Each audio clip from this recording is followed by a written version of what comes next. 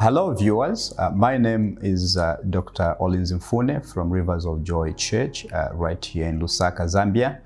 I bring you the second episode on God's will, and I have entitled this episode, The Revealed and Hidden Will of God. Remember in the previous episode, those of you who are with us, we started talking and conceptualize the will of God.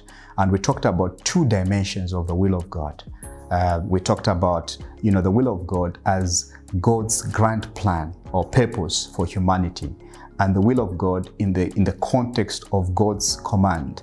And we talked about the importance of aligning our will to God's will.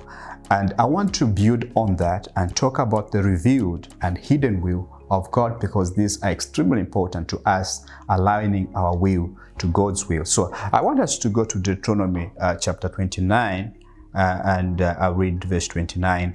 Very simple scripture. It says, "The secret things belong to our God, but the things that are revealed belong to us and to our children, that we may do all the words of his law." There, scripture is talking about things that are revealed. And so when we're talking about the revealed word of God, the revealed will of God, we are talking in that particular context.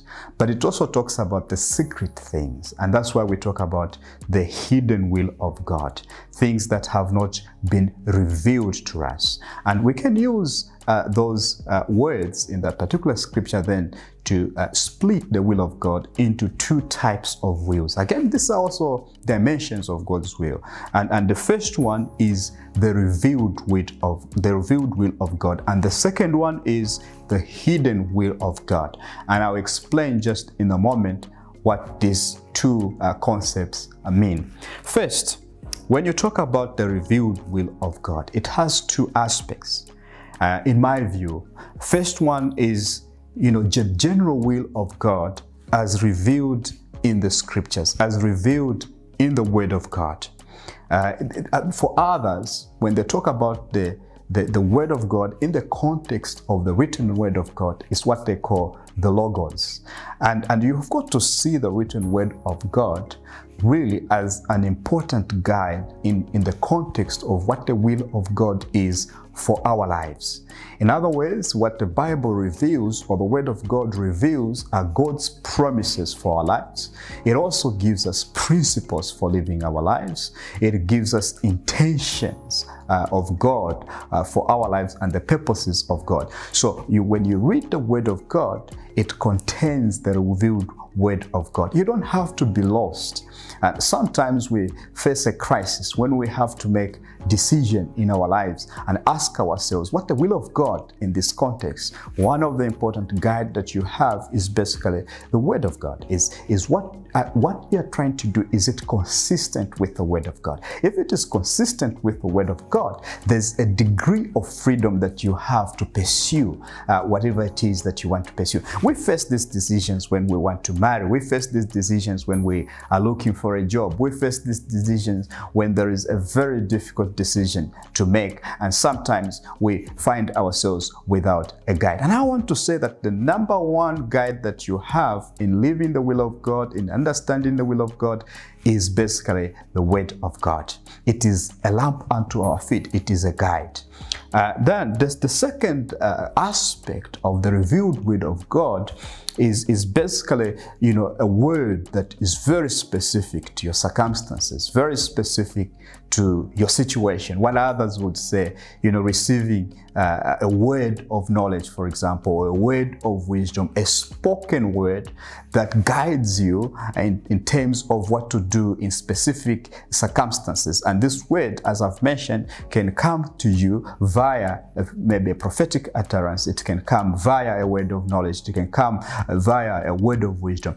This particular way, indeed, of getting to know the will of God requires that you have really quite a deeper relationship with God, that you are a person that is tuned in to the Holy Spirit, one who indeed has surrendered themselves, to a relationship with a God to the extent that they're able to hear hear his voice. When people are talking about hearing his voice, basically this is what they're talking about. And this, in my view, also encompasses the revealed word of God. So you don't have to be lost as a child of God, because you have enough guidance via the word of God. You have enough guidance via this other means that I'm talking about.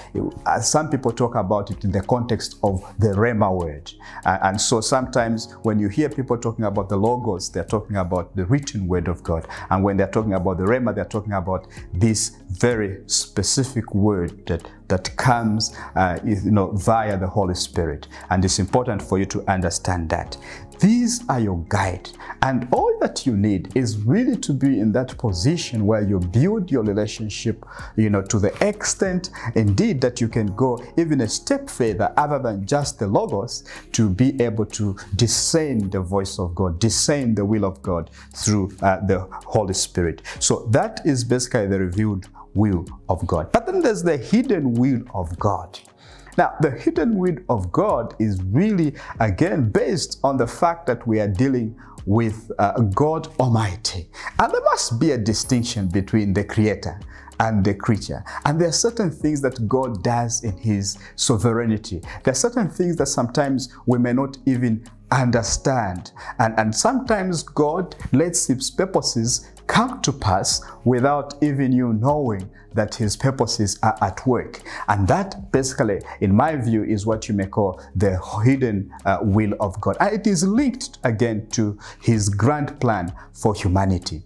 Now, the beauty about this is that you can always trust God, that he knows what he's doing. And I know that there are times when we are facing a crisis, maybe because we've been fired, or perhaps we've been chased from school, or our marriage is breaking, and we're trying to understand what really is God doing, and it becomes extremely difficult for you to understand.